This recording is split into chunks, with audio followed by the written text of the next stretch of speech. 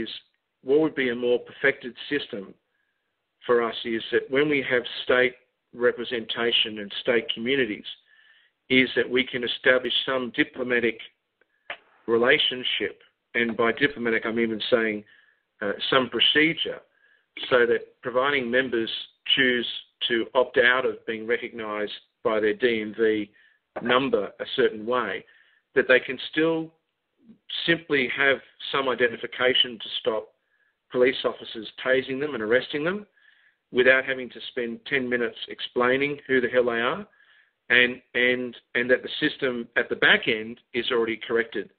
So I know you've made a comment, and I don't know if you've got a question, but what I would say is in all the remedies I've seen so far, there have been a number, not enough, but a number that have had remedy like you have able to be achieved. But it's still too imperfect in that it still requires a huge amount of energy by you and by others sometimes. I'm not saying for you it is, I don't know all the detail of you, but ideally when we talk about a passport or a license or anything that's a touch point into their system, we're not asking for to be contract-free or to be document-free. We're merely saying recognise our rights and give us what we need and correct the record, and everyone's fine. So thank you for your comments, and I'm sure you could share more. Can I ask you, if you do have the time, it would be wonderful if you could share some of your knowledge as a specific topic on university.ucadia.info, if you'd be prepared to do that. Well, you have somebody on the call with you presently that I believe would assist in causing that to happen. I neither have the equipment or the talent that apparently everybody else on the call has, but I had a follow-on question, and it's not to be disrespectful or uncooperative. I was wondering, this is a non-abstentio veredicto QETM Certio Facia, Article 1, Section 2, Government, care of Jesus Christ Administrator, Isaiah 9:6. And I talked to the gentleman a number of different times. I believe that I used the RCN number, and he offered that it was fine to use that. But I have a situation presently within an estate. Family is particularly obstreperant, considering the nature and manner in which they treated my wife of long standing in a community. I'm wondering, could I or would I best contact Secretary of State, Governor's Office, State of Tennessee et al., and get that documentation that was submitted at that time? This is submitted back in 90, 92, 95, something like that, as first in line, first in time, as named person ownership. Yeah, you've established a claim of right, and this is a great example of another thing we don't want to miss here. Every time we use a trust, we establish a trust, we establish a contract, we establish a perfected claim of right, no matter what it is, it gives us that first in time, first in line point. Remember, however, this. You established one on the right to travel, but they can gazump that on a million different ways, as you, I'm sure, well aware, if they wanted to.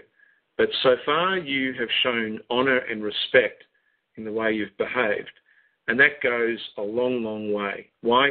The vast majority of people you'll ever come in contact with, especially in America, are good and decent people. And it doesn't matter whether they're in Congress, whether they're working in a court, whether they're law enforcement, whomever they are. The vast majority of Americans are absolutely good and moral people. It's just that the system stinks, and that there are, unfortunately, a few rotten eggs, and they happen to be in some very key spots. So I think if you remain in honour and you have an established claim of right, that is an excellent thing to go and use. Yes. Okay? Thank you very much. You surely have given a lot of us hope, and I appreciate all your efforts. We'll be in touch. Bless you. Okay, good on you. Good on you. Good night. Good night. Thank you. All right. Frank, do you want to take another question on the phone line? Yeah, look, and Terry, thank you, and thanks everyone. I know we've gone over time, but I don't like the idea that we don't get through all the questions that people are asking. So let's say that we give ourselves another 10 minutes, and then we'll wrap up. So we'll answer a few more questions and text questions, and we'll give it 10 more minutes. So far away. Yeah, please. Okay, great. Thank you, Frank. All right, we have a better way on the phone line. You're unmuted. Hi, Frank and Carolyn. I just have a follow-up question from the gentleman who was asking about someone to be, I think, were released from prison, and he maybe not have gotten that far in the EDP process. So if someone has gotten up to, let's say, the EDP or protest, are they in a position then to issue a great writ once? I know you're working on that, but... Yes. Yeah. What I mean by perfecting the process, and this will be clear, very clear in the notes, you issue an EDP, and it is a claim of right. And I'm using the words to again give it a context on what people may have been familiar with when they've read other people's material. It's a claim of right. You issue it, and it's dishonoured. You then defend your claim of right with a protest. In that sense, you have perfected it because you have been prepared to defend it.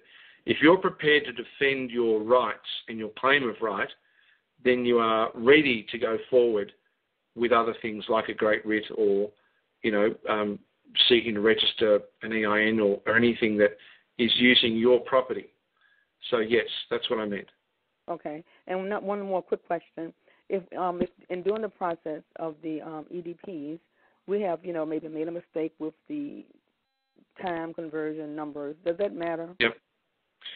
No, it doesn't. I mean, look, I listed, most common mistakes up on the ecclesiastical deed notes, and the most common is that people forget to update something. No, it doesn't, because it's the intent. The intent is clear and unequivocal, and you are dealing with people, and you're dealing with lawyers especially, that will jump on something like that. But I'm here to tell you that they might think in their system that an item is invalid, but the Bar Society itself states categorically that when one is reviewing any instrument, it is the intent of the instrument to be read and to overlook those things that are clearly mistakes of the form. That's their own rules. So that answers that question, as long as you don't repeat a mistake. Okay. All right. Thank you. That's all. Okay. Thank you. All right, great. Thank you. We have Cosmic Thoughts on the phone, but you're unmuted. Yes. Hello, Ryan? Yes, Frank, hello. Hi. I thank you again for the calls, as always. I wanted to address something. I missed the first half hour of the call or so, but I guess my question, I'd like to share something in the form of, I guess, a statement and ask and just see whether you agree with this.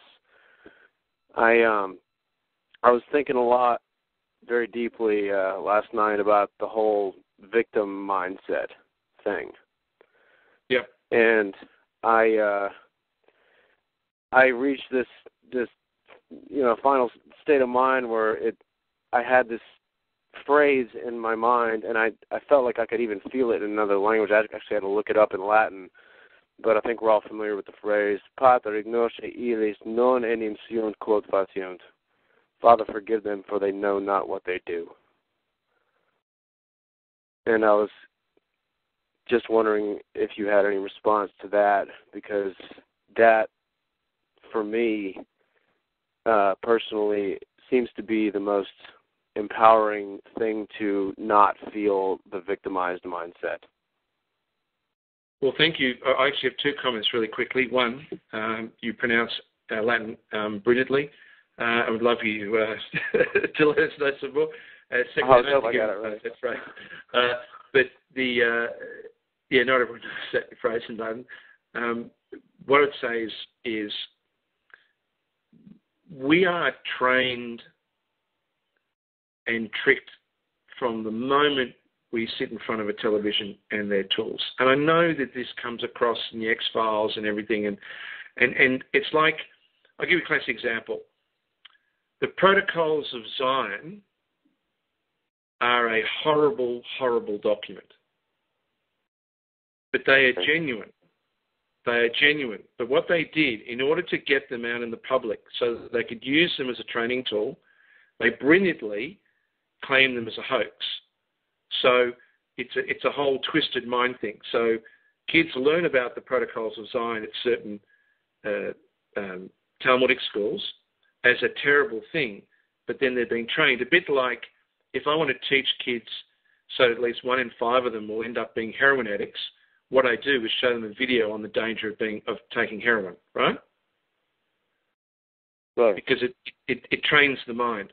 So what I'm saying is that we are taught to react in certain ways, and there's something empowering when you can look at the reflexive, image-trained points and touch points that we react to on a daily basis and can free yourself, and your voice is clear, concise, brief, and true. And when you know you can do that, and you can see you can do that, that's an empowering thing. But so it's like, you know, I don't subscribe to a lot of different New Age theories, but I kind of like the idea of kinesiology, and I have a lot of respect for a lot of things in terms of the sort of Reiki idea of people opening up some of the layers of the onion and allowing themselves to see how we become creatures of habit, become creatures of lares, of custom. So I'm really glad to hear that you feel that way, and I wish you well with everything you're doing. And your strength. Our strength in their court is when we can stand there in respect and honour and speak truthfully without fear or favour, without the need of paper. When you're in that state of mind and you don't see yourself as a victim, you don't see yourself as better or worse, then that is a powerful, powerful state of mind, and it will affect the way that your aura and your presence. So good luck with you. Good on you. Yes, thank you. Thank you, my brother. Thank you. All right. Thank you. Thank you, Ryan. Real quick from the chat, we have a question, some more questions over here. Some pretty good ones are coming through on the chat here. Do you see any ramifications for sending out the executor letters in the past, maybe a month or so ago, and now sending out an ecclesiastical deed poll? No, I think when we talk about a mistake or we apologise, look, it's not as if they give us a manual of competence or they give us a manual how to conduct ourselves. They don't. So we've got to learn all this, and often we learn by the school of hard knocks. I don't begrudge anyone that has taken a number of U-turns to get to here. The issue is from this point on, you don't repeat the same behaviours that may have made things worse in the past. So if you are committing to a process of knowledge, empowerment, honesty, truth, ecclesiastical deed polls, then I hope that in that spirit you're not going to be mixing and matching, saying, no, I'm here to make my own unique path and stuff what it says. So if you approach this with an attitude of respect and sharing, then great. I don't think you have anything to fear. But we all have made mistakes. We all make mistakes. It's just acknowledging that you make a line in the sand and don't repeat those same mistakes. Right. Well, as living men and women, there are mistakes that can be made, and the other side to that is they can always be corrected. Absolutely. And this is the point. If we want to see an example of perfect law, think of this. Remember I said that law and remedy go together? Think of this. if you have made a mistake